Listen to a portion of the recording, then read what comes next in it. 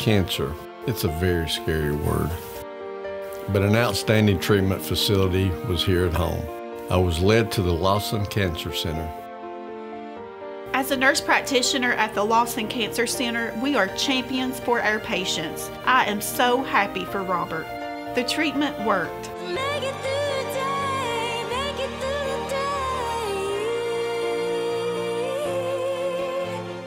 UPIKE's Film and Media Arts program will be holding their 9th annual Film and Media Arts Festival on April 28th and 29th. The event is designed to showcase a wide variety of both short and feature-length films that our class thinks are particularly well made. We accept submissions from around the world, but we have a particular mission to highlight films with a local or regional connection. And what's really cool about our event is that the bulk of the film screening, especially on Saturday, are going to have representation. There will be someone that was in the film or that helped make the film there to answer questions about it when the screening's over.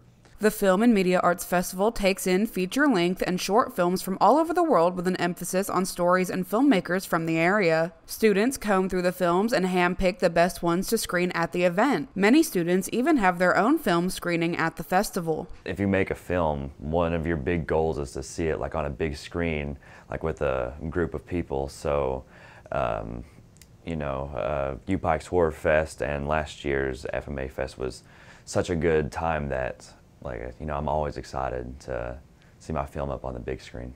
UPIKE's Film and Media Arts Festival will take place from April 28th until April 29th at the Pike County Library on Lee Avenue. For more information, you can visit UPIKE Film and Media Arts Festival on Facebook. For Mountaintop News, I'm Kelsey Dean.